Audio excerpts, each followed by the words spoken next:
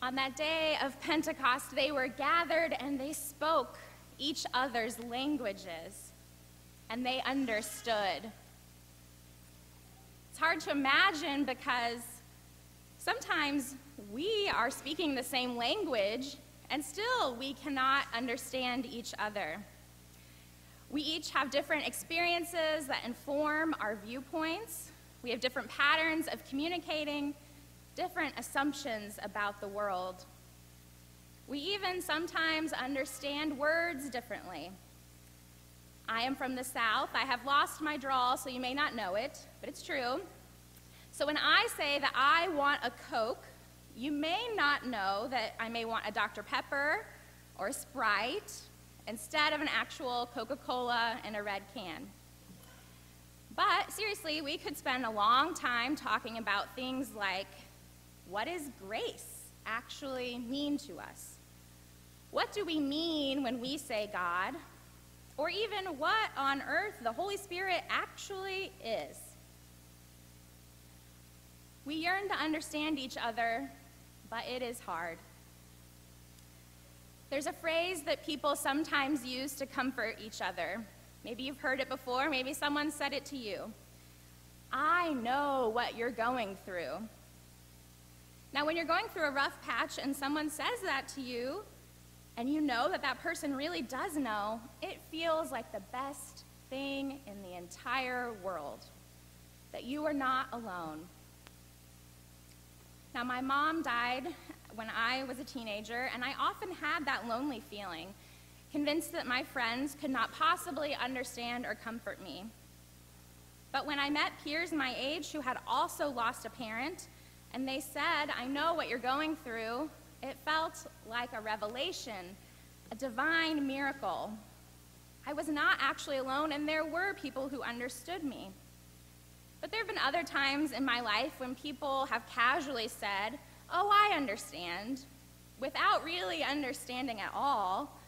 And I get that sort of suspicious feeling inside and that thought in my head that's like, no, you really don't.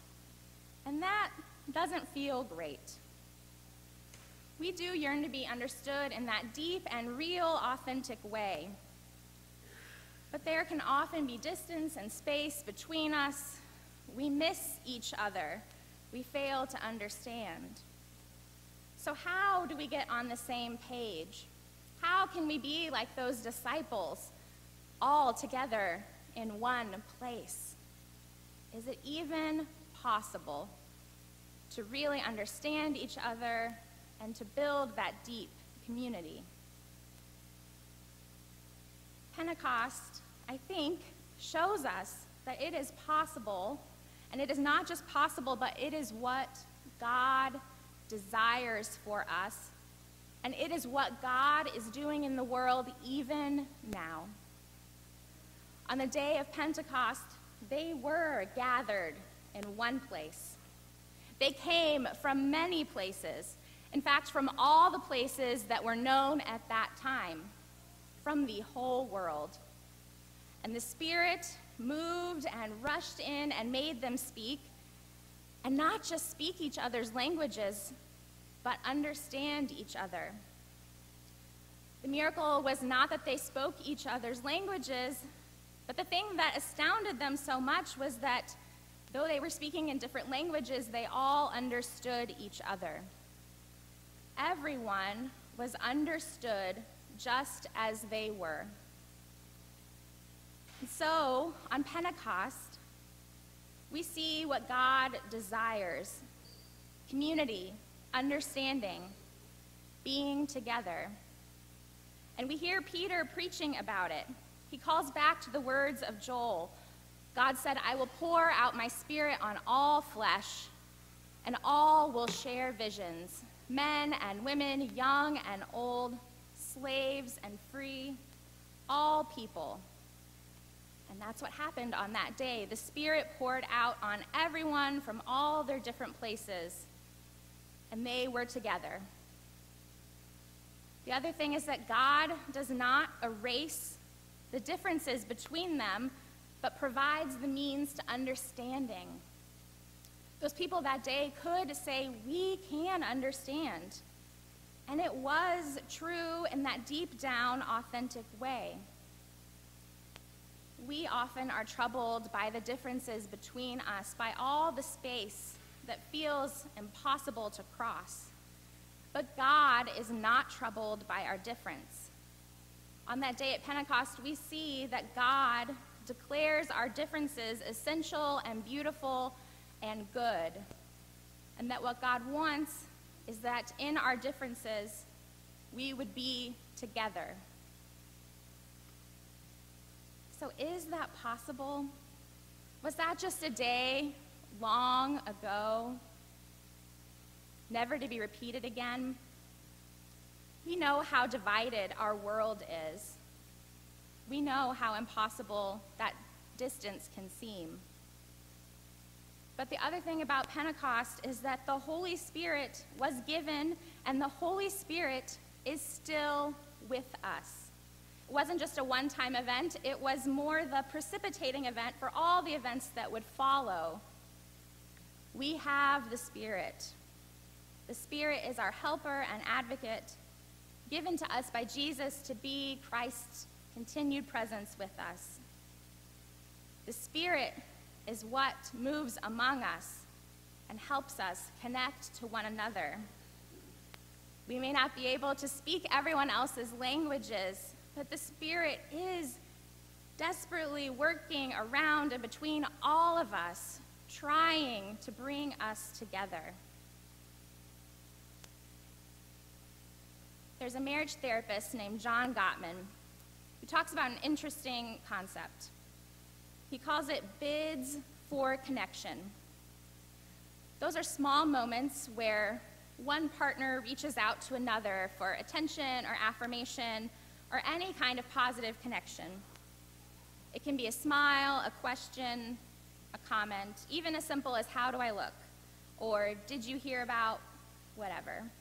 It's like when kids, as they so often say, Mom, Dad, look at me. We do these little things all day long with all the people in our lives. And so John Gottman did a study of newlyweds, and after 6 years, he found that those people who stayed together in their marriages turned toward each other 86% of the time, while the couples who were divorced answered those bids only 33% of the time.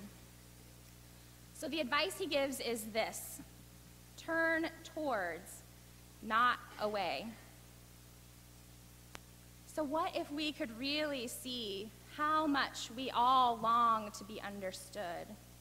What would our world look like if we felt the power of the Holy Spirit enabling us to turn towards one another and to keep trying to understand, to keep trying to come to that same place?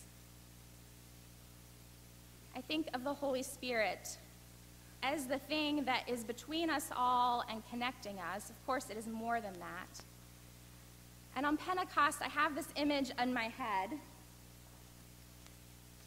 of these little flames that are on all of our heads.